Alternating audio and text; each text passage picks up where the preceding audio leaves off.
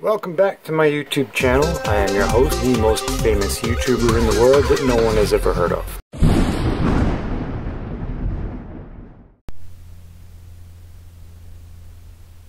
Okay, so first of all, welcome back. Second, I have been working on this handbrake video for I don't know, about a week. This would be my third time filming it, and I'm not happy with how it's going. I got this all freed up. I may include some clips from the other videos that I've taken, provided they're still on the camera. But it just didn't sit right with me, so I'm doing it again. But this time I'm going to do it on the car. So if we take a look at the car, you see the handbrake, obviously. Okay, this one's got the spring where it's supposed to be. And you've got your neutral there. You've got, watch the pedal. Hold on, let me put some light on here. Okay, watch the pedal. You've got your high gear there. I'll bring it back in case you missed it. See how little that moves? Just a little bit. Okay, and then behind that, you've got your emergency brake. So I think the best way to do this, to show you how this works, is not to restore it, but to actually show you on the car what parts do what. So I'm going to climb down on the floor, which in the improved cars we're about a foot up. In the improved cars we're about a foot off the ground here. I'm going to try and get the camera in there. If that doesn't work, we'll take the floor out. I really don't want to take the floor out. But, so give me a second. Let me lay down on the ground and show you what happens when we do what we just did with the thingy. Hang on. Okay, the clown is down. Come along for the journey. There's my Warford, a little insulation on it for sound. Oh, well, I covered the mic up, didn't I? Okay, I think we have that in frame. I think you should be able to see it. So what we've got going on here is we have the clutch arm on the engine. We've got, I'm not sure you can see it from this angle, but up in here we've got a bolt in the arm that rides on this cam. Now the cam is attached to the lever, which is also attached to, not the best run for fuel line, is it? Anyway, squirrel. The rod is attached to this piece, which is the lever that we had our hands on. So when the pedal moved, this rocked down and put it in and out of high gear. Now let me get you set. Oh, this thing is extremely difficult to film because I'm tipping my tiny little tripod.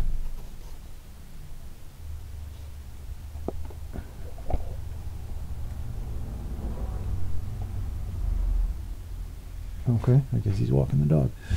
Okay, so in here we see the teeth on this piece here, which is, oh, my paint's coming off. What the hell is going on over here? Must be brake fluid. Okay, anyway. So here you see the lever that I have my hand on right here.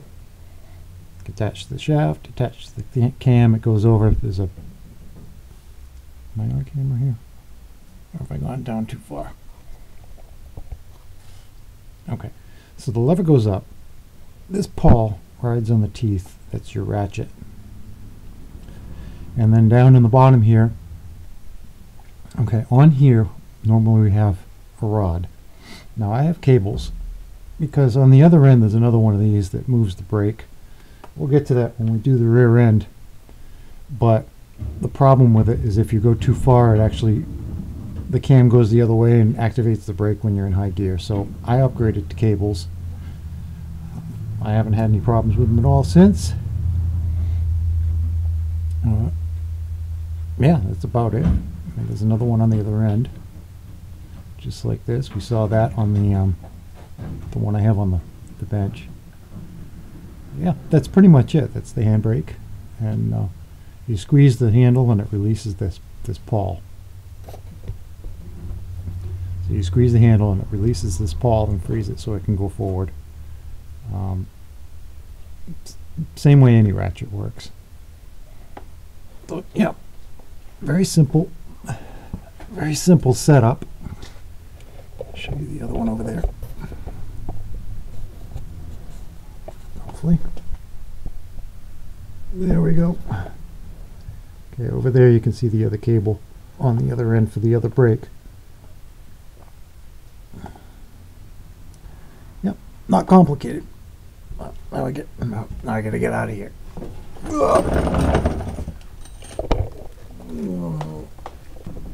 Now that we're up here, you can see handbrake lever that I squeezed. I didn't have to take the floor out, so that's good.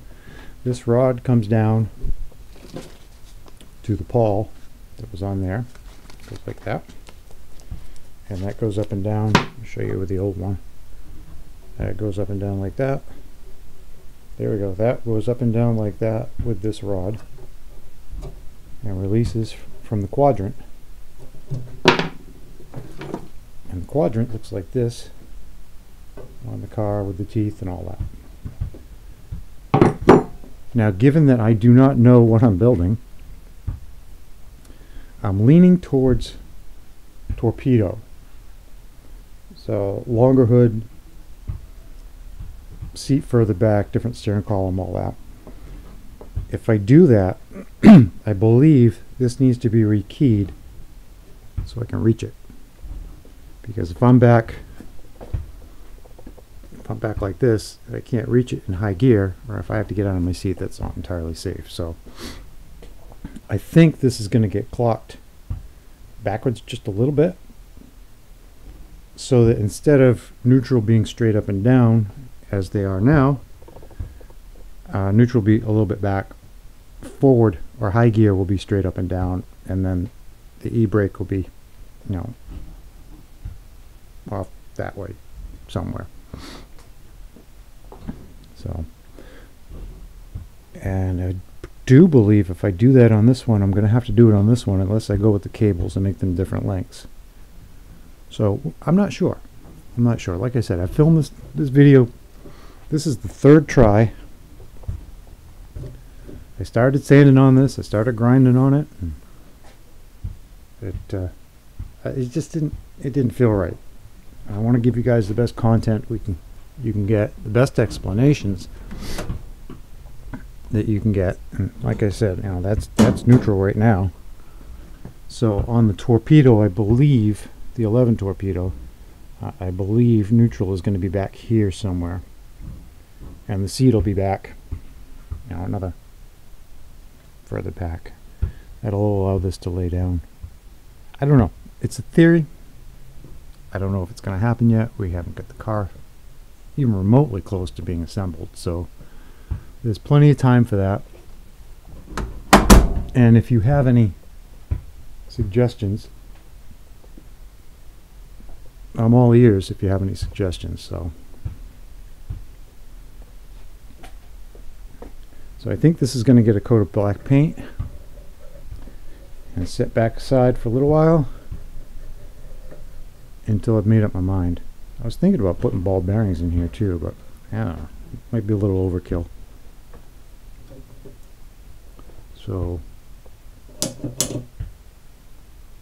let me see if I can do this. Okay, here we go. Handbrake says, "Good night, everybody. Talk to you soon."